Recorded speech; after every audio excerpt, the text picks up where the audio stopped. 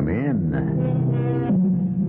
Welcome. I'm E.G. Marshall, and I invite you to join me as we journey through a forbidding landscape, peopled with the most demoniacal furies in or out of this world. There is that moment, that imperceptible, unmarked, uncertain moment, when we pass from day to night, and from life to death. And try as we may, we can never isolate that moment. We can never grasp it, hold it, keep it. And somewhere during that moment, only the length of the shortest fraction of a second, the living are separated from the dead. And yet, it might just as well be as long as all eternity. Who are you? You know who I am. I'm Bert.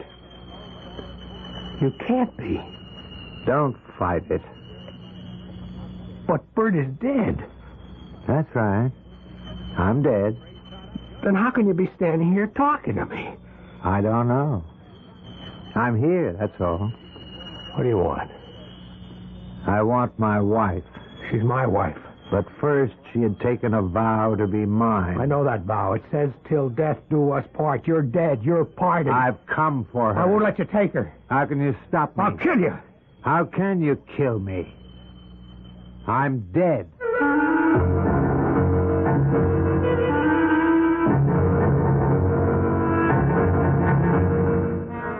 Our mystery drama, Love Me and Die, was written especially for the Mystery Theater by Sam Dan and stars Ann Shepard and Mason Adams.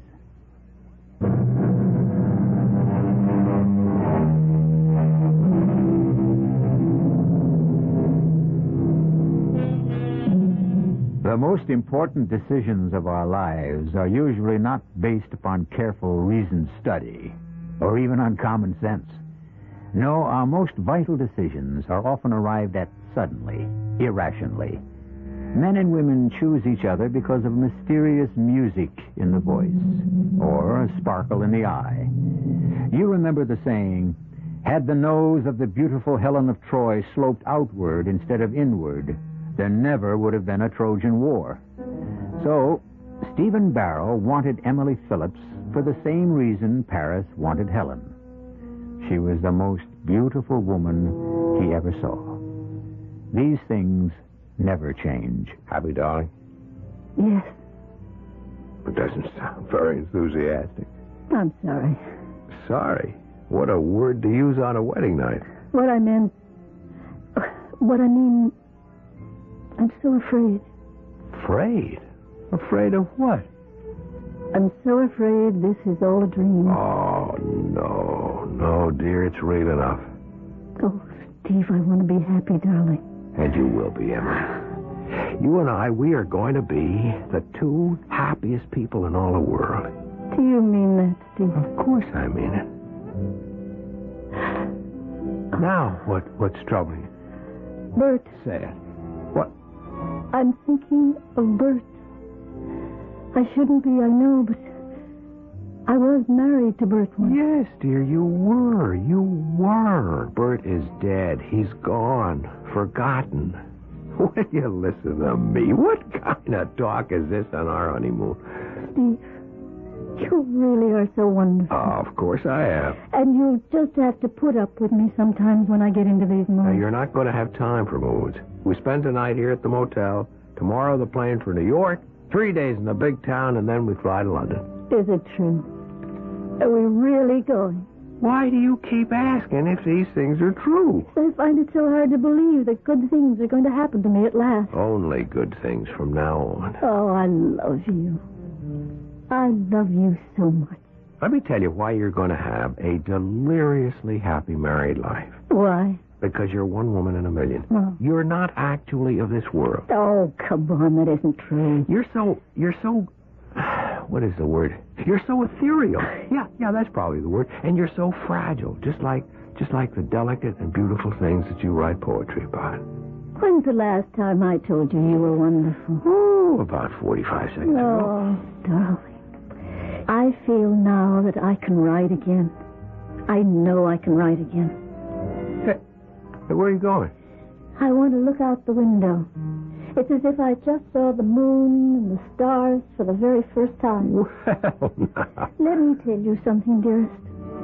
Every time you see the moon, the stars, the sun, the sky, it should be as if it were for the first time. Each time there should always be the thrill of discovery. This feeling is how I know I can ride again. That's great. It's gone. All the misery, the suffering, everything I knew with Bert. His cruelty, his violence, buried with him. He'll never be able to hurt me again. No, Emily, he's gone. Finally. I'm free. What's wrong? Emily, what is it? Steve, look out the window. At what? There, near the swimming pool. All right, I'm looking. There. There's a man. Where? There, that man standing there. Darling, there isn't anyone standing. Looking up this way. I don't see He's anyone. looking up at our window. Oh, it has to be your imagination. No, Steve. There's a man. No, darling, it's just a shadow cast by the edge. What? See? He's moving his hand. I tell you, there's no one He's there. beckoning for me to come. Darling, it's only your imagination. Now, come away from the window. I can't move. Emily, there's no one out there. There's no one at all. Come with me, and I'll prove it. No. I won't go to him. He'll take me away. Emily, darling, get hold of yourself. Oh, look at it. He's so much bigger than you are. Where are you going? Don't take your arms away. I only want to pick up the telephone. Why? I have to prove something to you, darling. Nobody's there. Oh, Steve. Hello, desk.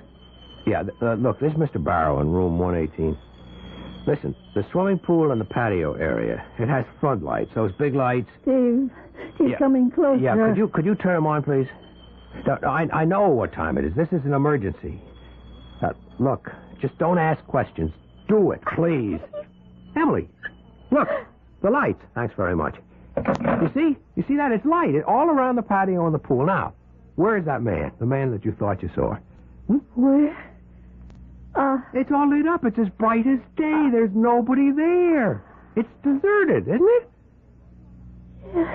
So, it was all just your imagination.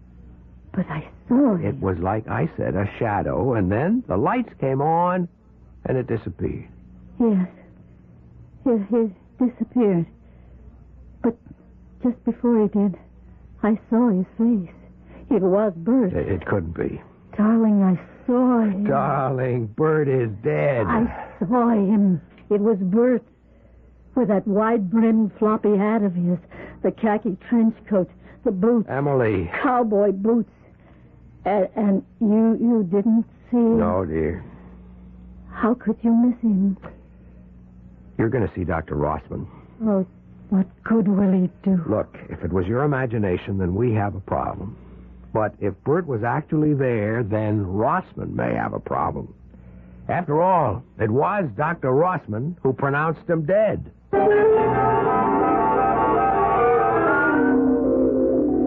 You sure you saw Bert? How could I not see him, a man of his size? Yet Steve saw no one. No one.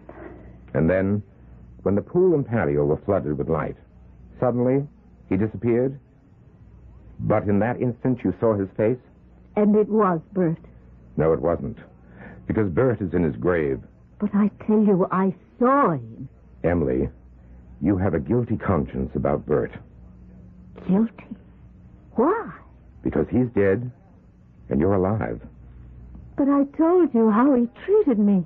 Yes, but you keep thinking. Perhaps it was your fault. Perhaps if you'd been more patient, more understanding. Yes, perhaps. And now, once again, you are married. And on your wedding night, you fear that Bert still feels that he's the bridegroom. And that's why he beckons you to come to him. Doctor, what can I do? Place your trust in Steve. Oh, I do trust. Your full trust. Don't be afraid that this marriage will also fail. Steve loves you. He wants to protect you. Do you believe it? Yes, I believe it. If you really believe it, you don't have to be afraid of Bert anymore. I'm not afraid. I'm no longer afraid of Bert. Go on your honeymoon, be happy with Steve, and you will never see Bert again. How did it go? Dr. Rossman was just wonderful. Really? I suppose it's because he told me all the things I already knew myself.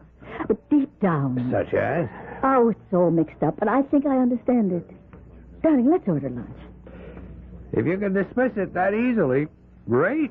I was silly last night. Yeah. You were also very scared. Well, it was real enough, but it was an illusion.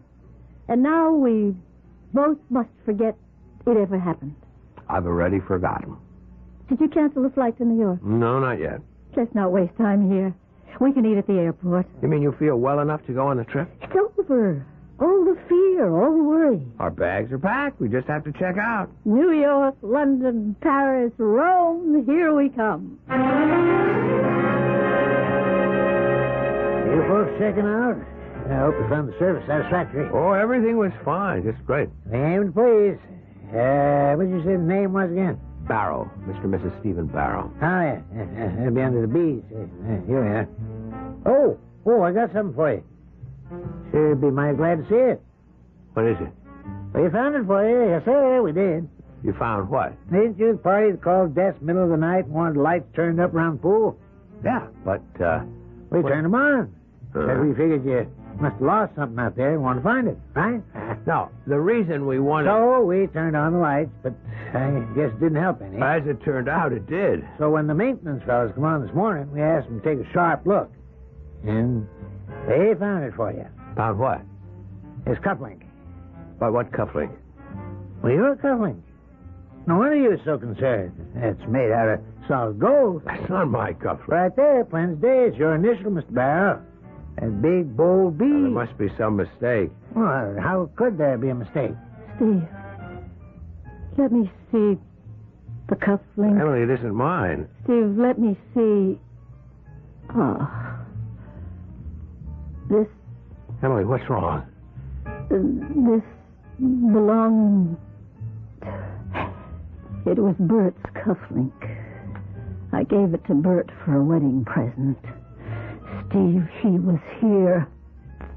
Bert was here.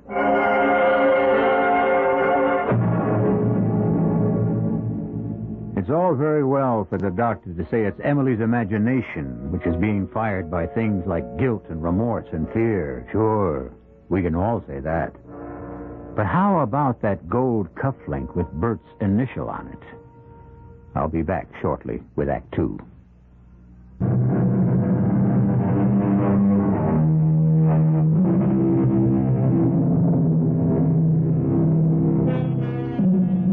From a philosophical point of view, one may express many attitudes toward death.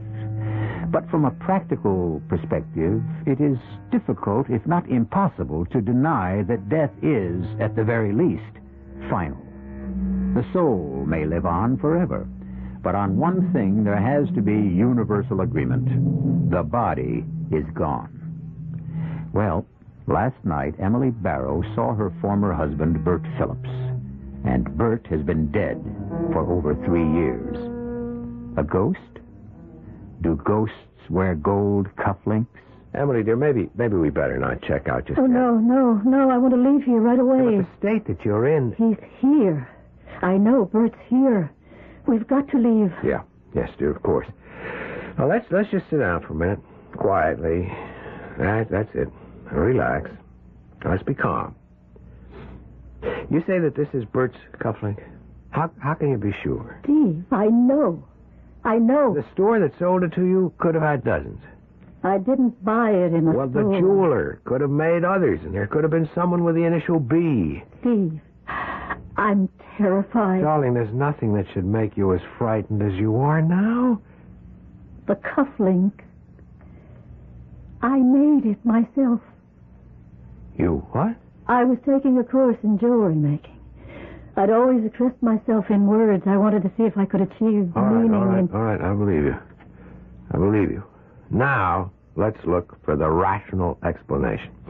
This cufflink and the mate to it are the only ones of its kind in the world. I will fight you, dear. You made it. You recognize it. It belonged to Bert. I still say that there is a rational explanation. No, not for me. Yes. And you must listen to me. Now, when is the last time that you saw this cufflink? 3 years ago. You haven't seen it in 3 years. No. So, what we must assume is that there was a burglary. The links were stolen. No. The thief may have sold them, and by a coincidence, the new owner had stopped at this very hotel. No, Steve. I remember you told me that your apartment had been broken into a few years ago. Now, why wouldn't the thief have taken the cufflinks? Because they weren't in the apartment. Where were they? I buried them. With Bert. You buried them with Bert? Why? Because they were his. They belonged to him. And he loved them. Bert was here. Emily, you must get hold of yourself. He said he'd come back for me. Who said what? Bert. He said my place was with him. Forever. He said he'd come back for me. And he's cruel enough to drag me away. I'm taking you to the doctor. I've seen the doctor. What do you want to do? Maybe it's this place. Maybe there's something about this motel. How could there be? Let's get out of here. Oh, darling, please, we can still make the plane to New York.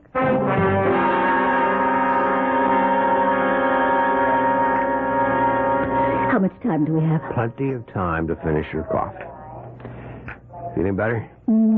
Much. It must have been the motel. I remember now, I once spent a night there with Bert. The place has been remodeled, has a new name. Place can be haunted. Sometimes by a memory. I think this whole town is haunted for me. It's where Bert and I spent most of our marriage. Oh, you look so much better now. I feel so much better. I must have worried you horribly last night. Yes? Well, it should teach you a lesson. Don't ever fall in love with a girl at first sight and marry her 2 weeks later without knowing anything about her. I know everything I need to know. How do you predict these things anyhow? I had a friend who married the girl next door. They knew everything about each other. The marriage lasted 6 months. Transnational Airlines, flight number 1 for New York. That's us. Flight number 1 to New York. Let's go. Yeah. At gate 16. Your attention, please. Will Mrs. Bert Phillips please report to the airline service desk in the main lobby? What? Mrs. Bert Phillips. Mrs. Bert Phillips. That's me. No, you are not Mrs. Bert Phillips. You are Mrs. Steve Barrow. That's how he would page me. He's here. No, darling. You said you'd believe me. And I do, but there can be another Mrs. Bert Phillips. He's paging me. Darling, look, if you claim to see him, that's one thing, and I'll cross that bridge with you when we get there. But you simply can't jump at every sound. Now, wait here a minute.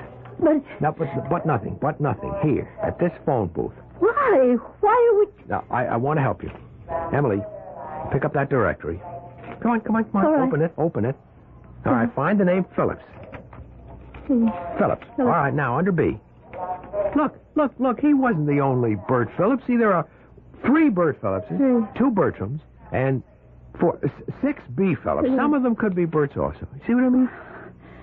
I think so. Now, come on, we'll miss that plane. Okay. Mrs. Bert Phillips, please report to the service desk in the main lobby. That is not you. 2 hours from now, we'll be in New York. Things will be different. All right, here we are. Gate 6. Guess we'll have to stand online and have our tickets checked. Why don't you sit down? I'll take care of it. What is it? Over there. By the gate. A very tall man. Where? See? No, I don't see. There, Steve. He's pointing to me. He's motioning me to come to Emily. him. Just the way he did last night. Emily. I won't go. Emily. I've got to get away from him. Emily, come back. No. Emily. No. Emily, stop. Faster up.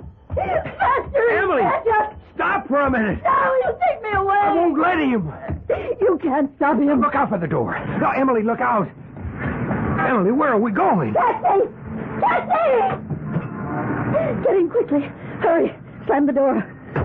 Driver, get away from here. As fast as you can, please.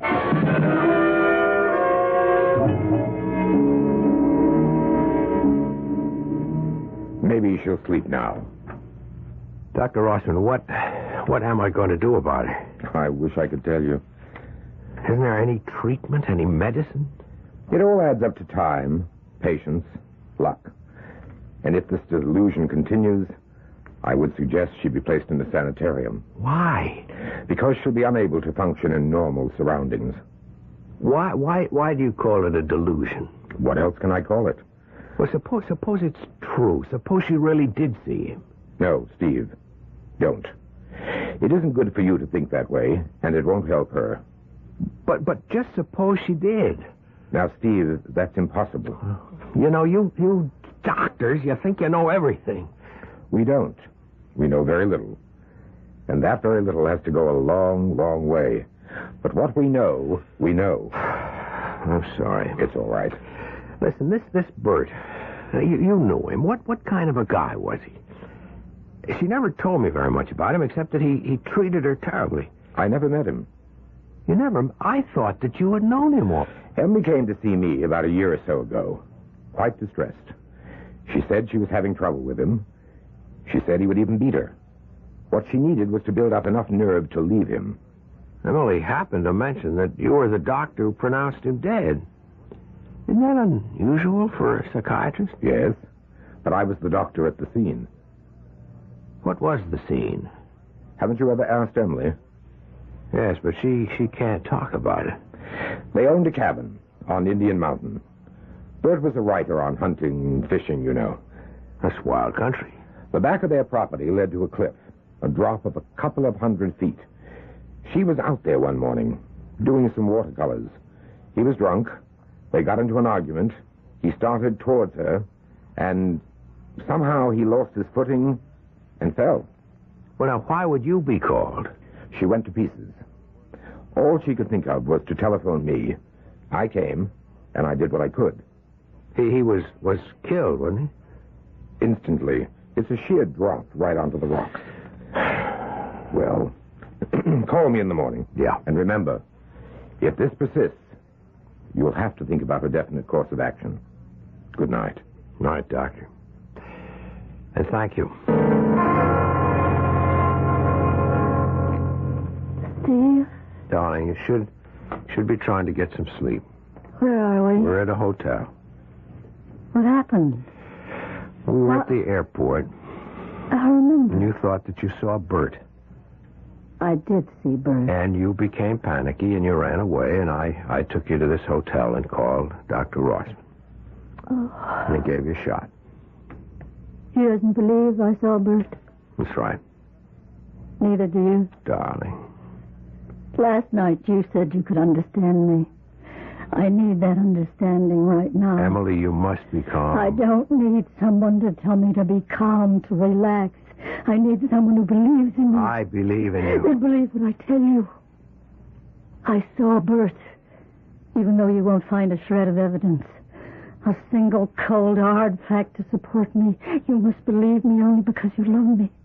You must believe me because I ask you to believe me. I would believe you. Emily. Do you? Do you believe me?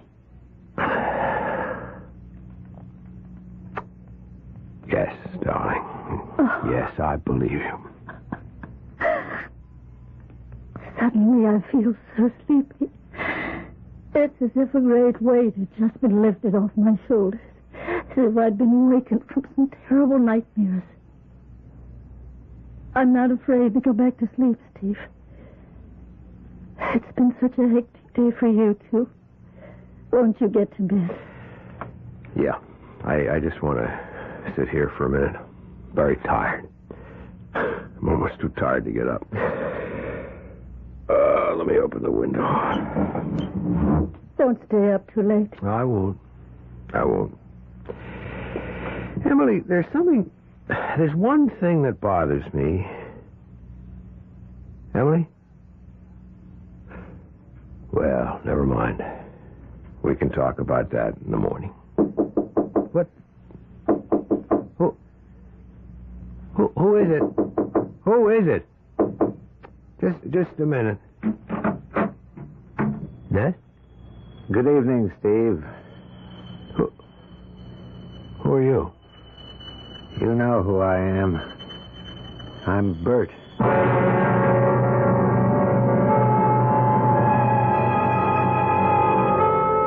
It was Dr. Rossman who officially pronounced Bert dead. So, what's this? The good doctor has an entire array of medical and scientific fact to confirm his findings. Stephen Barrow has only the testimony of his eyes and ears. In the final analysis, you, of course, will have to decide. And I shall present additional evidence for both sides when I return shortly with Act 3.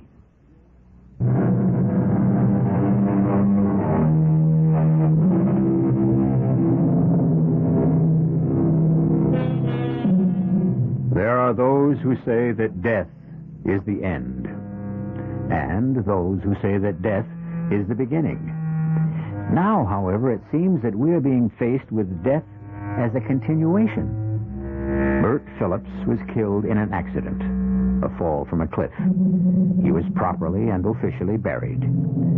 But here he seems to be standing at the door of the hotel room where his former wife is spending the night with her new husband. Up to now, it was only Emily, frightened and troubled Emily, who had been able to see Bert. But now, is it Steve's turn? Steve sees Bert, sees him plainly, as he stands in the doorway. Who are you? I told you. Bert. You can't be. You're dead. I'm dead. Then how can you be standing here talking to me? I don't know. It's enough for me that I'm here. What do you want? I want to talk to you. May I come in? It's a dream. That's what it is. It's a dream. It may not be. You admit you're dead. What are you doing here? You sent for me. I sent for you. What are you talking about? You'll have to figure that out for yourself. Why would I send for you? There's an idea forming in the back of your mind. You're not aware of it consciously, and you're going to resist it, but it's the truth. I still don't know what you want. I want my wife. She's my wife. She had taken a vow to be mine. That vow says, till death do us part. You're dead. You're parted. That's just a technicality. But if you're dead, why do you want Emily? She belongs with me. If you're dead and she's alive, how can you be together? She won't be alive when I take her. What do you mean? I'll have to kill her. Kill her? Why not? She killed me. Yeah, but you died in an accident. No, it's her story. What actually happened was that I was standing at the edge of the cliff taking photographs for an article I was writing, and she just pushed me over. I don't believe it. You better believe it. Because one day, a year or two from now, she'll have to kill you, too. Oh, this is a dream. I need your help. Why should I help you? In the long run, I'll be saving your life. You have to convince her to come to the cabin. It's the only place from where I can take her. That's where she killed me. You can't be serious. Think about what I told you. Keep asking yourself, why do you see me? You might get the answer if you first ask yourself, why did she see me? Or, better yet, ask her.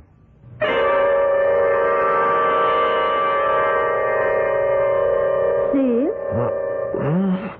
What? Oh, you poor darling. Did you fall asleep in that chair? I guess I did.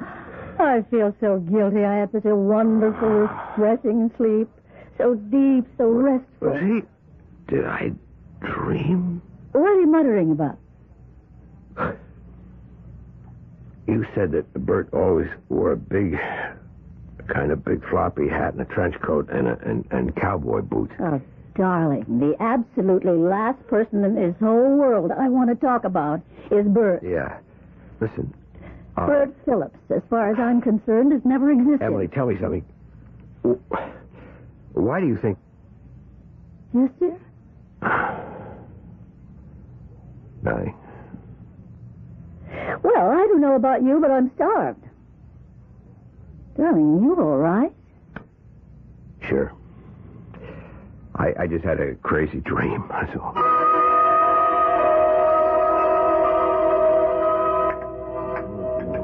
Steve, you sure you're all right? Yeah, I'm okay. What? You haven't touched a thing. Oh, I never eat much breakfast. The important thing is that you feel okay. Mm-hmm. Sometimes you have this terrible confusion, and then suddenly it's gone. Why it came, you'll never know. How it went, you'll never find out. It's as if someone magically took it away. But it's gone, and that's all that matters. And now, darling, are we ready to resume our honeymoon? Sure. But we'll have to make some new reservations. Tell you what, let's not go to New York and then on to Europe. No, why not? Well, we've postponed it twice already. Maybe it's a sign that deep down we didn't want to go so far away in the first place. How about Mexico City? Just a few hours away and we can... Steve, are you really all right? Emily, do you see someone standing by the door? Where? Just to the left of the cashier's desk? No, darling, there's nobody standing. Must have been my imagination. Oh, Steve, you've caught it from me, this delusion of seeing people. What did it look like? I'm not even sure I saw anyone. Mexico City. How about it? Yeah, sounds great. My problem is I don't have a thing to wear for Mexico. Neither do you. Well, then let's go somewhere else. No, let's go shopping. I'll meet you back here at the hotel for dinner, and we can make reservations for the morning. Are you sure that you're up to going by yourself? Darling, I always shop by myself, and certainly never with a man. Well, but do you feel well enough? When I think of how silly I was, or that whole birth business. Well, I've got to get started. See you at dinner, darling.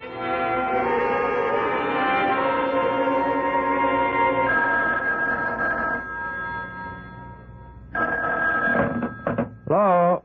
Darling, I hope you did some shopping, too. Yeah, I picked up a few things.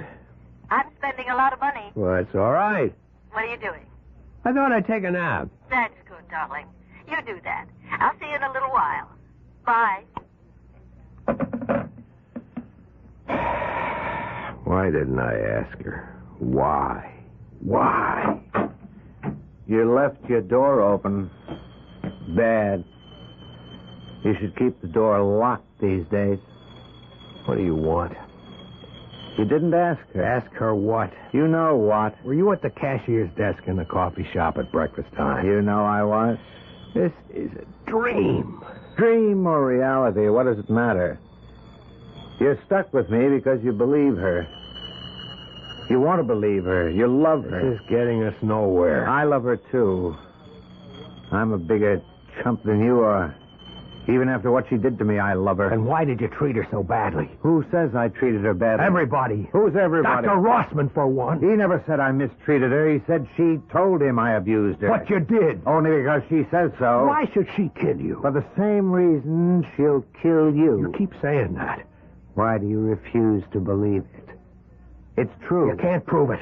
Oh, but I can. The camera will prove it. What camera?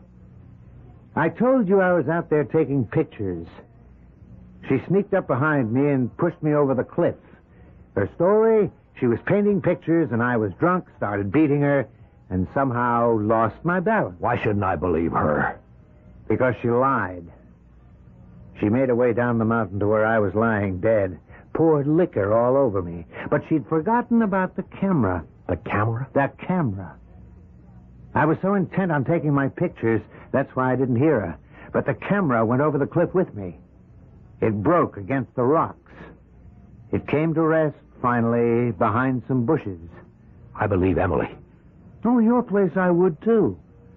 But the camera, all smashed up, has been lying there 3 years now, in snow, in mud, summer and winter. It's still there. Or what's left of it is still there. Not 20 feet from where I landed. I said I don't believe you. She forgot about it or didn't think In about a court it. of law, that wouldn't prove a thing. That camera could have fallen there at any time. It's not supposed to prove anything in a court of law. It's supposed to prove something to you. What do you want me to do? Bring her to the cabin. To the cliff. I want her. You think I'm crazy? crazy or sane, it doesn't matter to me. Bring her. Let me have her. No. She'll kill you. You keep on saying she'll kill me. Why? Okay. Ask me the question you're afraid to ask her. Why do you think she saw me? Because she has a guilty conscience. She feels guilty because she's happy with me. Does she? Now let's examine that. She feels guilty because she's happy with you. She's so happy with you that on her wedding night she sees me. Shouldn't that prove something? What could it prove? She's sorry. Not because she killed me, but because she killed me and wound up with you. She loves me. No, she likes you. Why not? You're a nice guy. Most girls like you. But love? That's something else. You're not exciting for Emily the way I was. You're not wild enough for her the way I was. That's why she saw me, Steve. She wants me. That's a lie. You can't face it. That's why you didn't ask her. Ask her what? Why she saw me on your wedding night. I'll kill you. I'm already dead. Why do you insist she killed you? Because I was wise to her. You'll also get wise to her one day. Bring her up to the cabin. Never. Scared? Why should I be scared? Once she's up there, she'll have to choose between us. And you're scared she'll choose me.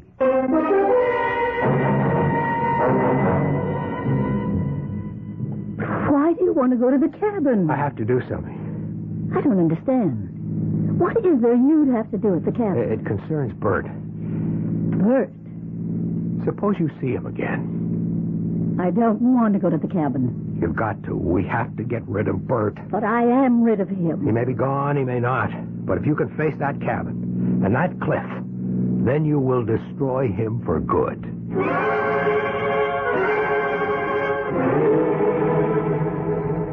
I haven't been here since he died. You never told me how it happened. I was never able to talk about it. Can you talk about it now? I was painting. My easel was set up here, right near the edge of the cliff. It's a spectacular view, isn't it? Yeah. Careful. Don't stand too close to that edge. He was drunk, more than usual, ugly, bad-tempered. He criticized my work. I paid no attention, and that infuriated him. He lunged at me, and I was terrified. I stepped aside. He stumbled and just fell over. It was awful. Did you love him? Oh, no. How could I love him? He was a beast. Well, then why did you see him on our honeymoon? I didn't really see him. It was only my imagination. Why should you even see him in your imagination? Why should there have been room in your mind, your heart, for anyone but me? Wasn't I enough for you? You were. You are. Or did you want him? Do you still want him? He's dead. He was there at the hotel. I saw him. You wanted me to see him. You made it a test of my love. And so because I love you, I saw him. And that's why I brought you here. So that you can choose between us. Between whom? Between Bert and me. How can I? Bert's dead. Is that the only reason? Let go of me. Is it? Please. Did you kill Bert? No. Tell the truth. No. Did you kill him? Yes. Why? Because he laughed at me, at my work, at my poetry, at my painting. He said they're a joke. Oh, they're not. They're exquisite. He was right. I'm a phony. Oh, no, you're wonderful. No, I'm not. I'm a phony. I'm not wonderful. Nothing about me is wonderful.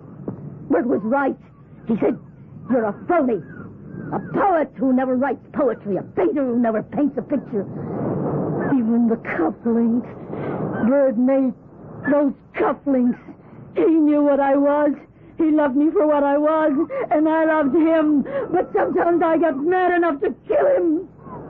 And one day I did. Oh, Emily, listen. Emily, whatever you've done, I love you. I don't want you. I want Bert. I need a man like Bert. Emily, you can't mean any of this. Emily. Don't come near me. Emily! Don't come near me. You know where Bert is now. He's just on the other side of the ledge. Bert. It's only a dream. Bert. Emily! I'm coming. Look out, Emily! You'll fall over that ledge! He's calling me. There's no one there! Let go of me. You're crazy! You'll go over the edge! You'll get killed! Let go. Emily! Bert. Help me. I can't let you kill yourself! Bert. No, Emily! Make him let go of me. Oh. Emily! Get away from the ledge! Bert. I'm coming to you.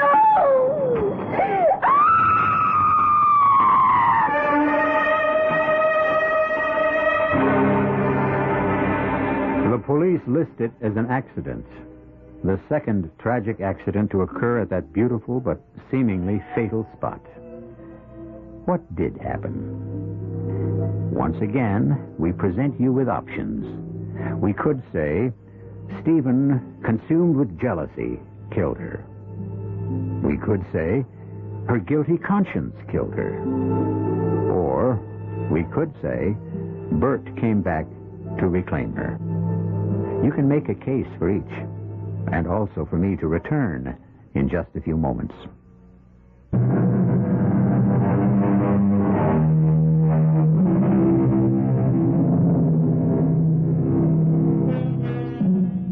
She loves him. He loves her for reasons that defy all understanding. And once they fall in love, the passion can flame for a moment or for all eternity. We dwell on love here because all the other mysteries are slowly yielding to science, to technology. Soon love will be the only mystery left us, besides those you will find here 7 chilling times a week. Our cast included Ann Shepard, Mason Adams, Robert Dryden, and Robert L. Green. The entire production was under the direction of Hyman Brown. This is E.G. Marshall inviting you to return to our Mystery Theater for another adventure in the macabre. Until next time, pleasant dreams.